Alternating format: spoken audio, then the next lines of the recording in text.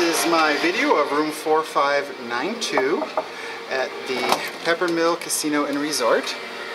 Going to the room, and immediately to your left is the washroom. Very nice, comfortable washroom with a working steam shower. There's the steam unit under here. Leaving the washroom, we have a little seating area here with a mirror and a open closet right here. Going a little further, chair, desk and chair and a mirror, and then to your left here the jacuzzi for two, lots of mirrors,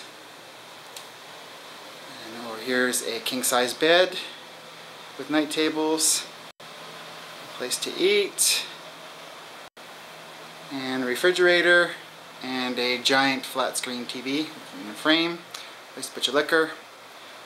And then we'll come over here and see the view of the main drag. There's the view. Not too bad. The windows do open.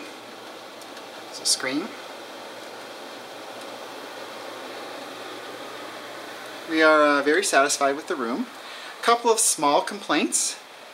First of all, you'll notice that we have luggage right there in the corner, and then we have luggage under the table here. There's no place to put our luggage. As you can see, the open closet doesn't provide you any room to put your luggage in. Plus the open closet's a little bit tacky for a room of this caliber. Also, one other complaint, the room does not have a safe.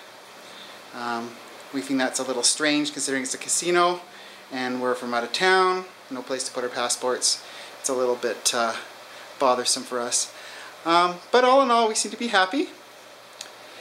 So that's my review of room 4592 at the Peppermill Hotel and Casino in Wendover, Nevada. Happy travels, everybody.